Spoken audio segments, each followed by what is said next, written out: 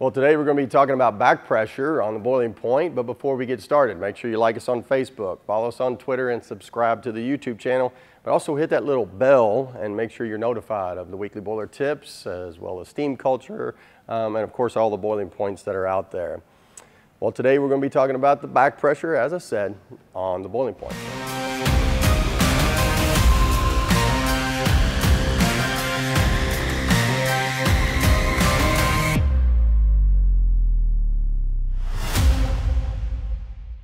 Well, welcome to the Boiling Point. I'm Ritchie WARE. This is Steven Taylor. And Steven, we were talking about back pressure. I keep hearing it everywhere. Everybody's talking about back pressure. I thought, man, let's just talk about it. What's going on with back pressure? Why is it good? Why is it bad?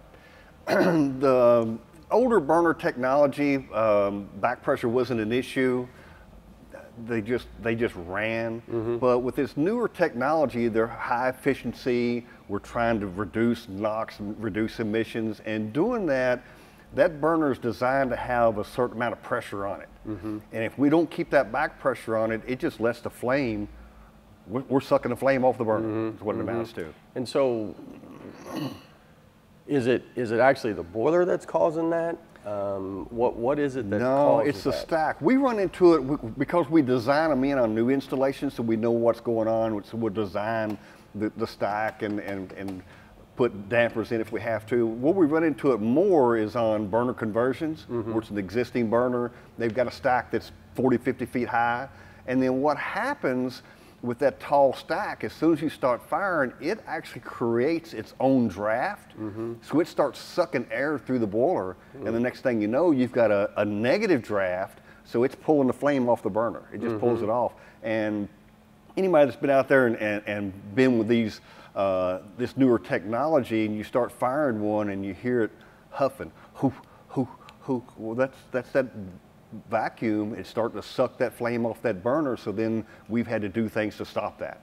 Now, does that eventually pull the flame off? It'll pull it completely off, and the flame will go out. And when it goes out, you hope that everything catches it. Normally it does, but every now and then it'll go off and it'll come back on before the flame safeguard can catch it, and then you have a little issue you don't want to deal with. And I've heard, like, when boilers are out there and they're newly installed, and they're trying to get everything started, the new burner started up, that sometimes they need a little more back pressure, and they'll do some things with the stack. Yeah. What is that? And there's a couple things we can do. You can put a manual damper in, and for a lot of burner applications that works fine. Some of them it doesn't if you're in a place where the wind changes directions, you have high wind velocities, whatever it is. You have a high stack that's on cool days, the vacuum is a certain point, and he heats up, it's different. So then we'll put a modulating damper in there. We'll put a modulating valve on there, servo motor, and then we'll set the pressure on the stack at a point, and that's set in the combustion curve, so that we maintain that pressure throughout the firing range the same way. What the burner is designed for is zero pressure at the stack.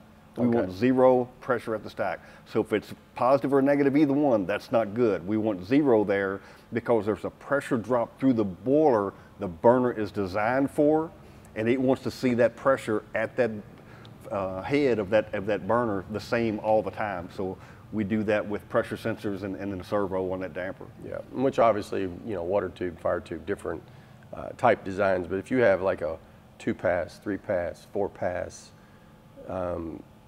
manufacturers are really taking the burner and saying, hey, this is going on a 3-pass boiler, and they design it to make sure that back pressure is exactly zero. The burner's designed now for the back pressure that the boiler manufacturer tells the burner manufacturer, hey, here's what my back pressure is going to be. So if we don't maintain that back pressure with the stack and whatever dampers we put on there, that pressure changes, and the burner's not going to like it. It's not going to react well. So new operator that's in a boiler room,